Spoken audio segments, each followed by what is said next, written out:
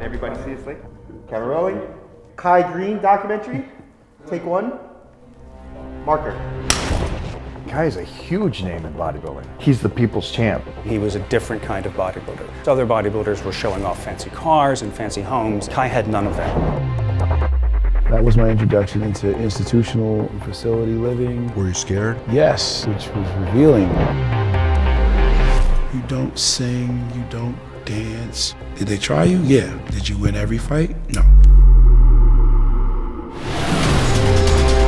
I felt like my anger would consume me, like there wasn't a place big enough to hold the rage that I had in my heart. This is more than just bragging rights. I'd do push-ups upside down if I could. I'd hang off the ceiling if I could. I did whatever I could do, whatever I thought. Phil Heath, Kai Green. You're talking about the best in the world when you talk about Kai and Phil. Phil came out as a cocky person, but Kai was a genuine guy, the humble kid that came from nothing. I don't think we never have a rivalry like this.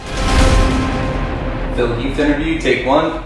I killed this dude. I did my job. I beat that. It's a wrap. I competed with the expectation of being able to do very well. However, there are things that are outside of your control. I don't think they would ever have given him the title. Kai's 100% and Phil is off with his belly. How the hell do you give it to Phil? You don't get to this point and just stop. It doesn't happen like that. Kai wasn't gonna compete at all. It is like, I'm just so tired.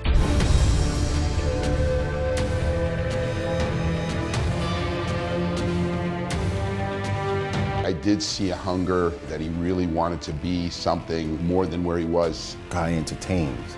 Kai performed. He had everything. They didn't want to give him a chance to win, even though he deserved to win.